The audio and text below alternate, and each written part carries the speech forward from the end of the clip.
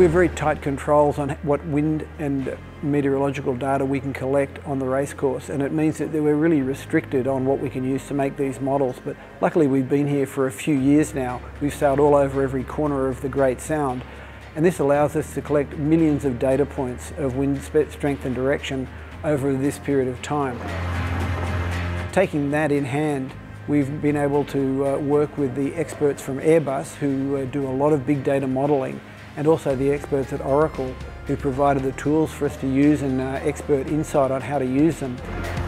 The Oracle Team USA was relying on experts to be able to understand the global wind pattern over the bay.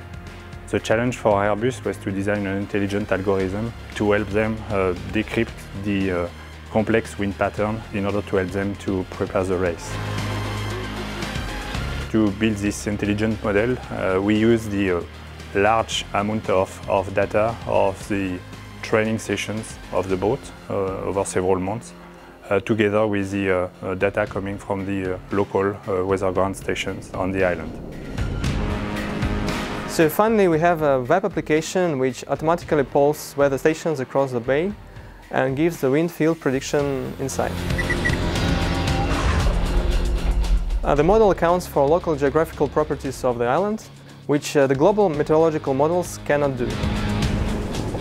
It can predict the small-scale, close, fine-grained stuff that we need to actually predict.